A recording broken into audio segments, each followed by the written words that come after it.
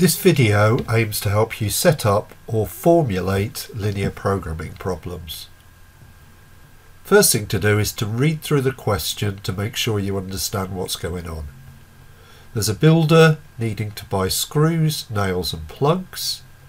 At the store that the builder's going to buy these from, they can only be bought in either a DIY pack or a trade pack. And all it does in these two lines is tells you how many nails, screws and plugs there are in each pack. This line goes on to tell you that a DIY pack costs £2.50 and a trade pack costs 15 quid. Here you're told how many nails, how many screws and how many plugs the builder needs.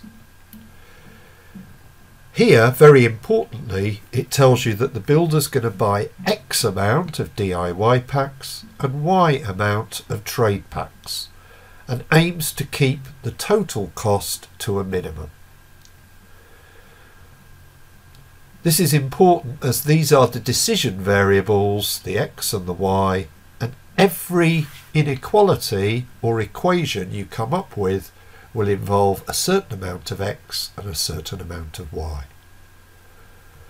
And then the first part of the question is asking you to formulate the builder's situation as a linear programming problem. And this is all we're going to deal with in this particular video. Okay, so where to start? Well, if we skip through and look first of all for where our inequalities are, where our constraints are. Well, you can see here as you read through that the first constraint here is this 5,000 nails.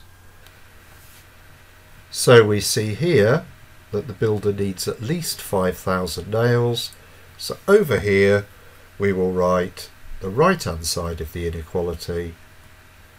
At least, well, that means that the amount that the builder buys must be greater than or equal to 5,000.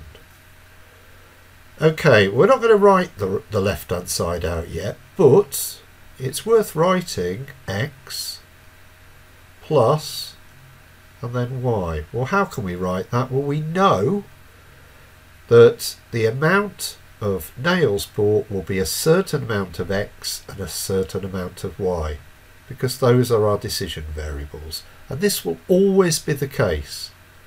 We can do the same for the screws. We need at least 6,000 screws, so here greater than or equal to 6,000, and again that's going to be a certain amount of X plus a certain amount of Y. And we can do exactly the same with the plugs. We need at least 4,000 plugs.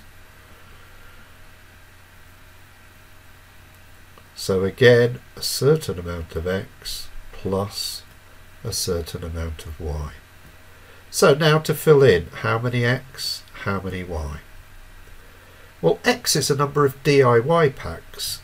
So if we look at what's in a DIY pack, we've got 200 nails, 200 screws and 100 plugs. So the total number of nails bought in DIY packs will be 200 times the number of DIY packs. So say we bought 5 DIY packs, that would mean we'd have 1,000 nails in those 5 packs. So the first thing we do here is put our 200, because that is what you will multiply by X, the number of DIY packs, to determine how many nails in the DIY packs. You can do exactly the same then with the screws and the plugs. The DIY pack is a number of X. We need 6,000 screws. We get 200 screws in each DIY pack, so the number of screws here will be 200 times X. And finally the number of plugs, so we just get 100 plugs in a DIY pack, so we can put 100 there. So that's the total number of nails in the DIY packs, 200 times X. Total number of screws in the DIY packs, 200 times X. And the total number of plugs in the DIY packs, 100 times X.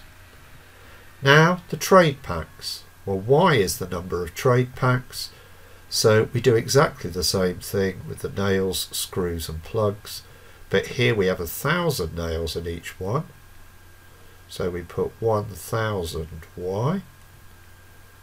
We have 1,500 screws. And we have 2,500 plugs.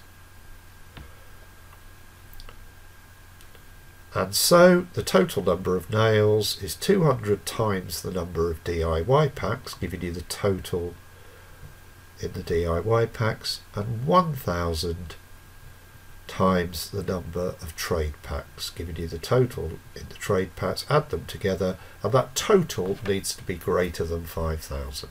So in other words, you need X and Y to be big enough for that to work. You've also done the same for the screws and the plugs. What else do we need? It says here, formulate the builder's situation as a linear programming problem. Well, we need non-negativity constraints. X can't be negative, Y can't be negative.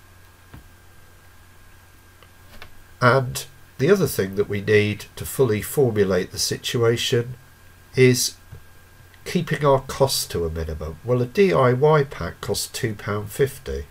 So the total we spend on DIY packs will be £2.50 times X. So in other words, again, if we bought 5 DIY packs, 5 times £2.50, that'd be £12.50.